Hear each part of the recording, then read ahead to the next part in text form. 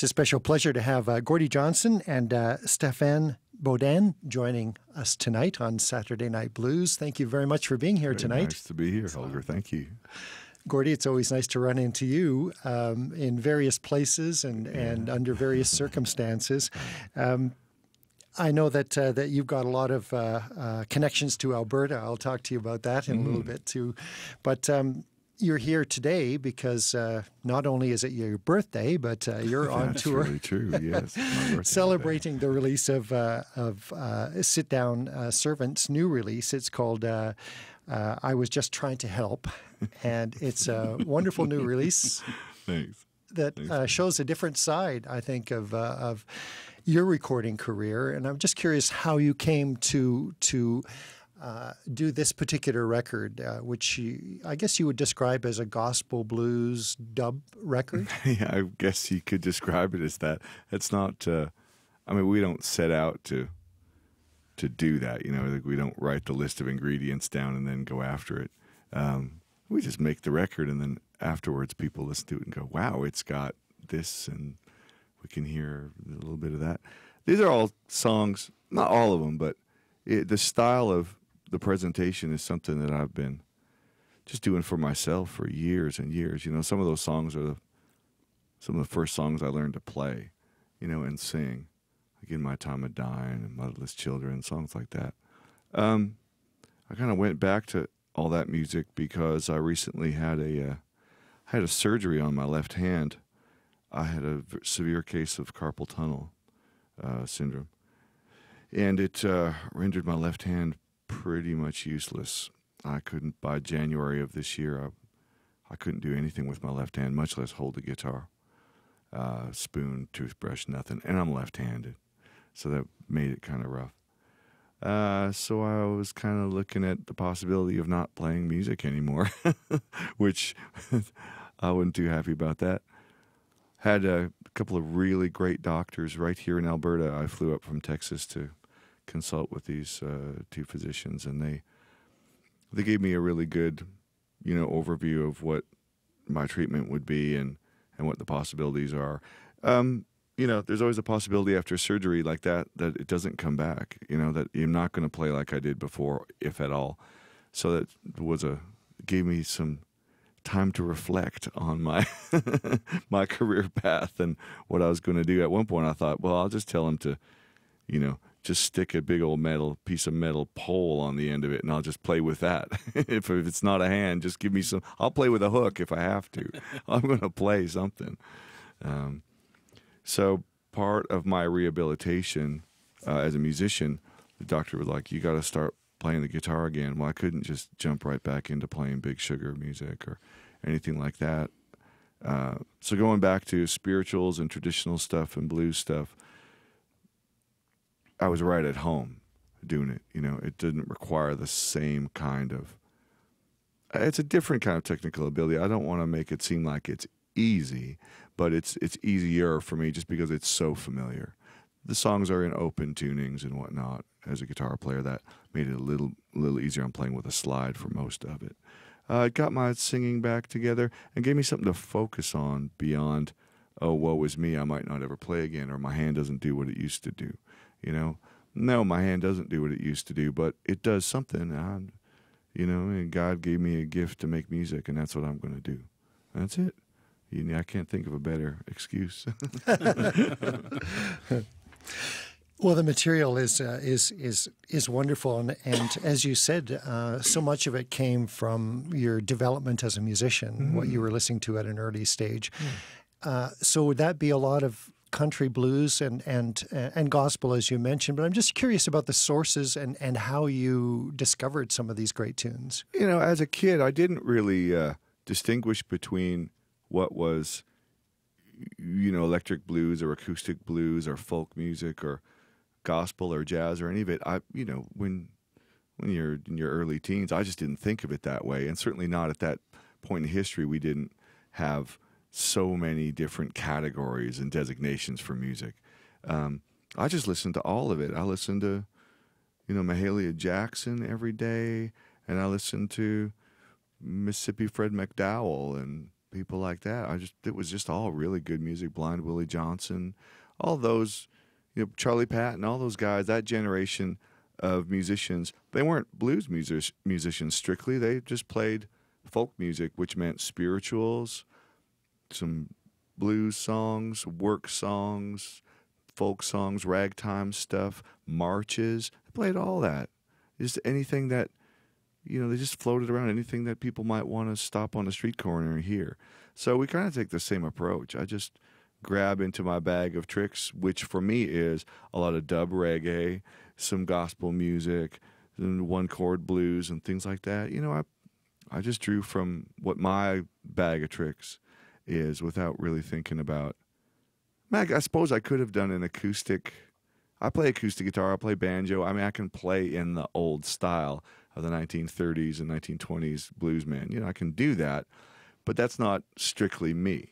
This is electric guitar, and I got Stephane playing the drums the way we like to hear drums and the kind of rhythms that we like. We're not trying to copy, an old Muddy Waters record's drum parts and rhythms and things like that. We have our own vocabulary, so we try to just stay within our own. This is what we can do sincerely, Mm-hmm.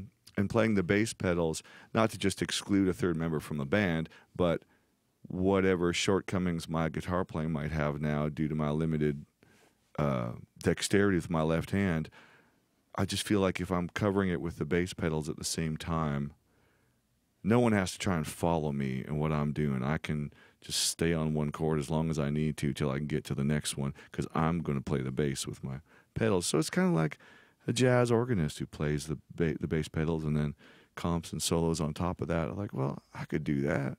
So I developed a little bit of a thing that way too.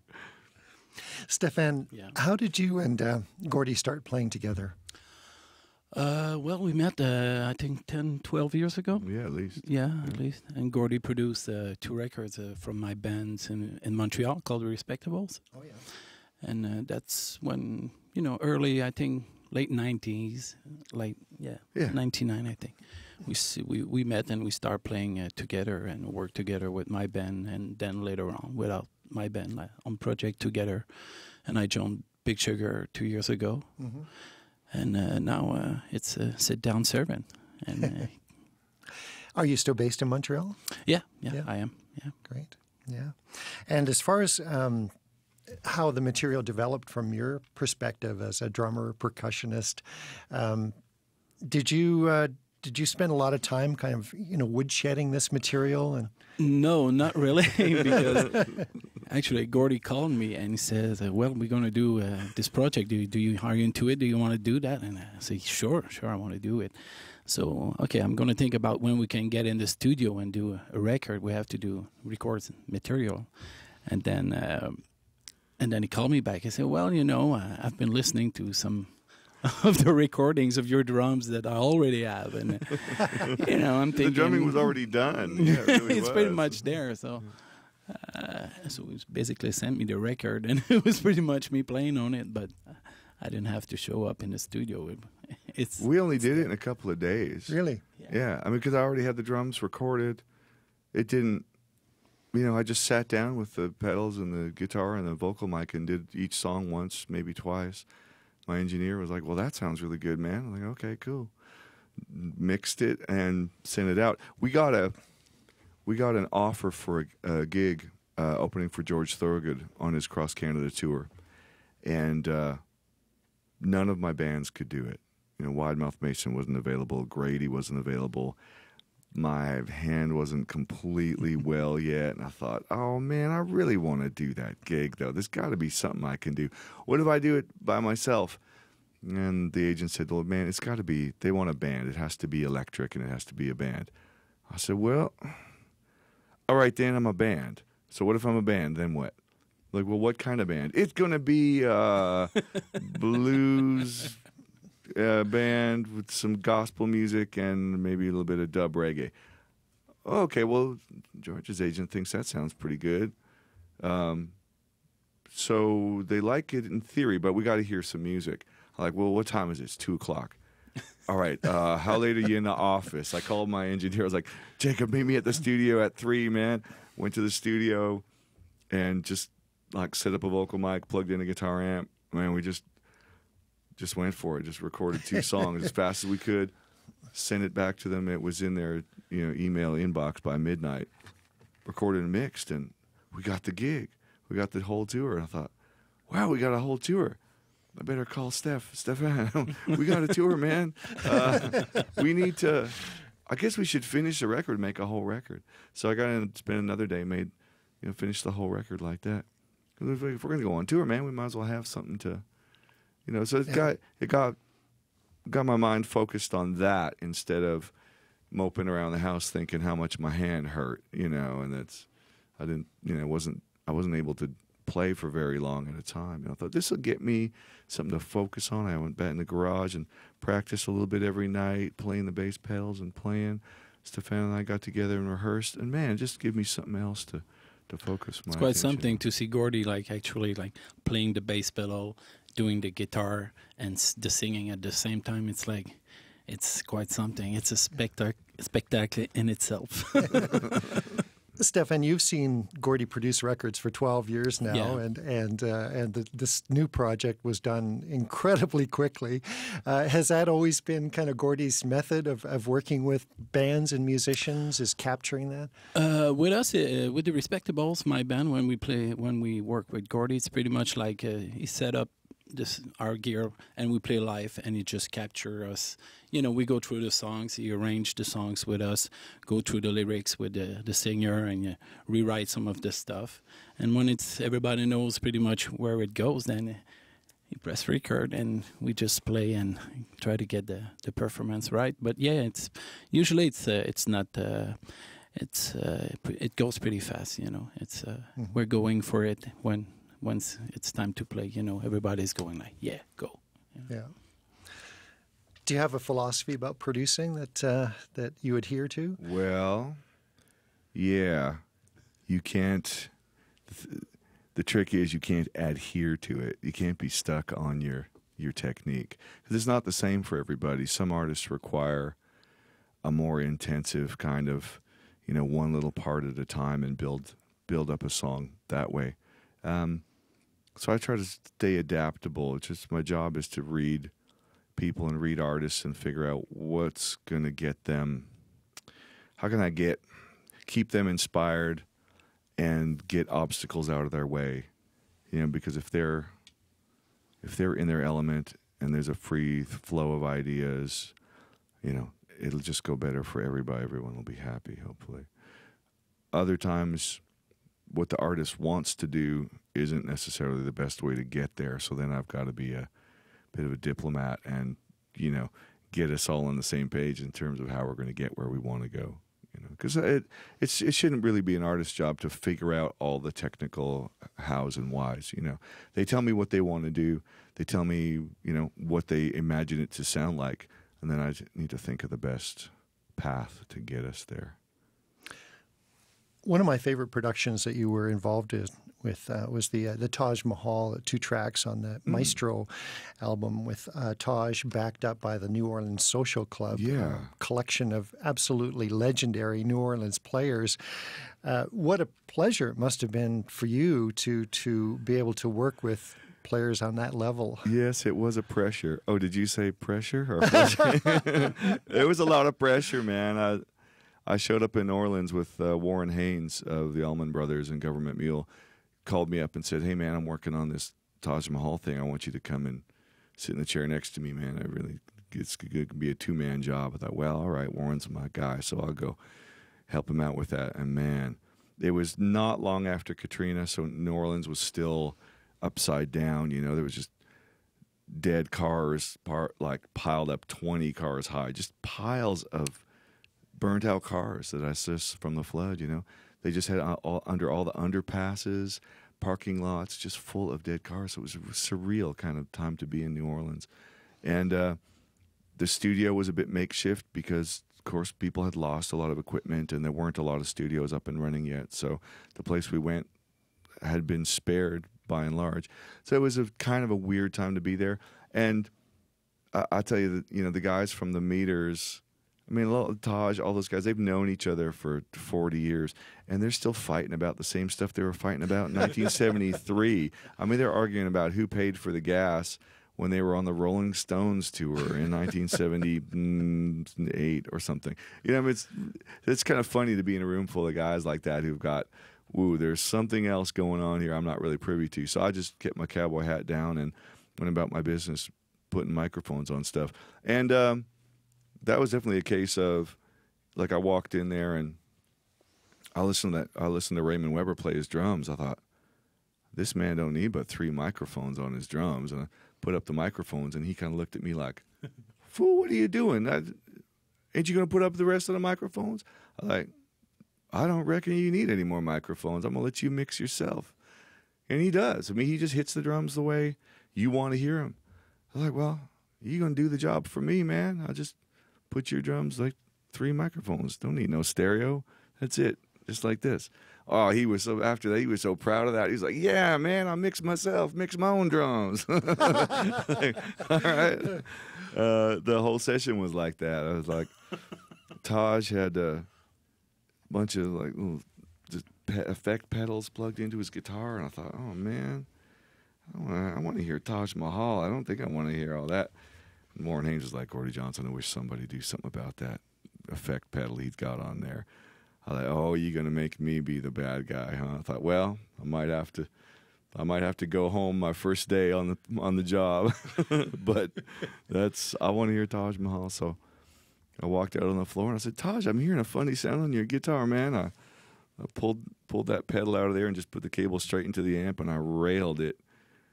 And as soon as it started to feedback and all distorted, he just like. It's like he turned into the Howlin' Wolf. He just started playing this filthy guitar riff, and the whole band went. They just, I was like making the roll the tape, man, roll the tape. They're not going to do this again. Just roll the tape. Ran back to the control room. So, you know, I had to take a few calculated risks in terms of getting fired, but. Leo Nocentelli, the guitar player of the Meters, is a huge influence on my playing. I love the guy's music. And he, same thing, he had a bunch of these little effect pedals in front of him, and I thought, oh man, I can't do that. So I went out there, I said, Leo, how about we, I don't know, do you have a wah-wah pedal?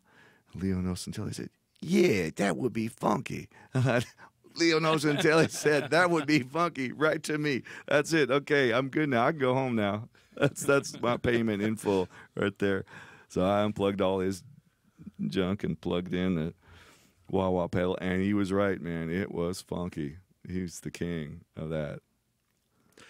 You mentioned Warren Haynes and the partnership you've had with Warren and the productions that you've done together. If we were going to play an example of something that was truly magical of you guys in the studio, what do you think that should be? Oh. Of me with the mule? Wow. You know, one of the things I'm most proud of, oh man, this because it's a blues show, there's a song on the last Government Mule record. The record was called By a Thread. And there's a track on there called Inside Outside Woman Blues. We did 3 different versions of the song.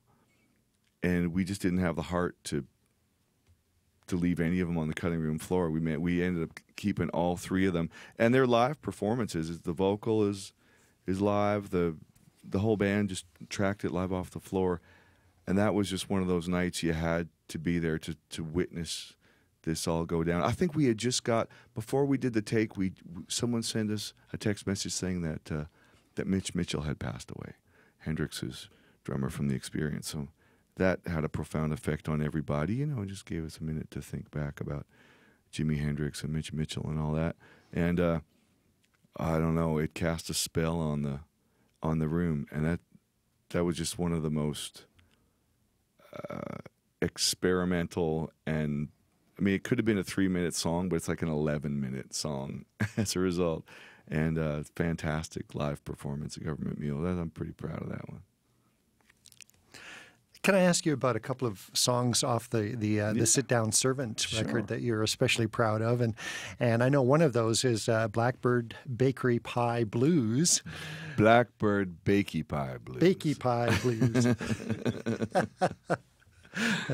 How did that come together? If I was a blackbird, would you bake me in your pie? I don't think I need to explain much more than that. If you need it explained to you, go ask your mom and dad to sit you down and tell you about that. Yeah, that's. I wrote that with a good friend of mine from Vancouver, Rich Hope, who's got a great band going on. Rich Hope and his Evildoers, and I've always been a big fan of his music, and we've worked together a lot. He's co-written some Big Sugar songs with me as well. So Rich came down to visit me in Texas, and we hung around all day and wrote a couple of songs, and that's just one that I had in my back pocket forever. And so as soon as we were sitting down to make this record, I thought, oh man, I'm going to pull that one out again. In My Time of Dying? Yeah, In My Time of Dying. That's one of those songs, traditional songs that's one of the very first ones I sat down to learn to play. I was just haunted by that melody and also the subject matter of the song. That sort of especially given that I'm sitting around and thinking about my own health and welfare. You start thinking about your own mortality a little bit. So I had to include that one in the mix. Mm-hmm. This May Be the Last Time, which has been covered by a lot of great people. I think Fred McDowell did that, maybe, did he? Yeah, I've got Staple Singers. Yeah, I'm especially fond of the Staple Singers version of that. I listen to a lot of Mavis Staples. I just love Mavis and Mahalia Jackson. And actually, when we got the phone call to do the George Thorogood tour, they were like, "Well, what's the name of the band? We need a name for the band." And I'd been listening to the Staple Singers. I just happened to have been listening to the Staple Singers on my laptop, in my iTunes, and I'm thinking, name? I'm scrolling down through song titles, and a name, how about Sit Down Servant? Yes, that's going to be the name of the band. I called Stephane up. I was like, what do you think of that? Sit Down Servant? He goes, I don't know what it means, but it sounds cool. So as I was on the phone with the agent, I'm checking copyright, who holds the domain name on the internet, all that stuff. Is it was clear, it's good to go. Fill in your credit card information here. Okay, good. I own it, and we are Sit Down Servant. That's it. In about 4.5 minutes flat. So we're Sit Down Servant. I love that, the way the Staples sing that, Sit Down Servant. That's another traditional song that dozens and dozens of people have covered, but I love the whole concept of the song, the whole lyrical bent of it. I thought that's us right now. We just got to heaven and we can't sit down. So that's the name of the band. Stephane, something that jumps out for you from the record, perhaps? Yes, I like the moody one, like the Bakey Pie Blues, and Dripping Springs is also a good one. But there's a funky one called If You Think Your God Is Dead. That's pretty good as well. And one called Wrapped Up. That's more of a blues traditional. It's pretty good, yeah. You're both, of course, still in Big Sugar, and there was a new Big Sugar record that came out last year, and evolution of Big Sugar is still constantly going. Stephane, do you have some Big Sugar plans that you can share with us? Oh, yes. Well, we'll be playing this summer. We're going to be doing some festivals around Canada, and then we might be doing another Canadian tour like we did last fall, like 2 months on the road. Yeah, we did 44 cities. Yeah, last fall, and we'll do that again this fall. It was like a 2-month-long family reunion. Man, we just had the best time, and seeing fans and friends out in the audience, the same thing that we haven't seen in 10 years. It was such a great tour. It's going to be busy for Big Sugar as well this year. Yeah, great. Got to get healthy. That's why. See, I got to get healthy. Gordie, you've spent a lot of time in Alberta. Medicine Hat, I believe, is where you spent a lot of time. Yeah, we've got a farm in the Red Deer area as well. We still have some land there, so there's lots of families scattered around the province. So going to visit family means coming here, pretty much. Great. Yeah, for me. I also just wanted to ask you about.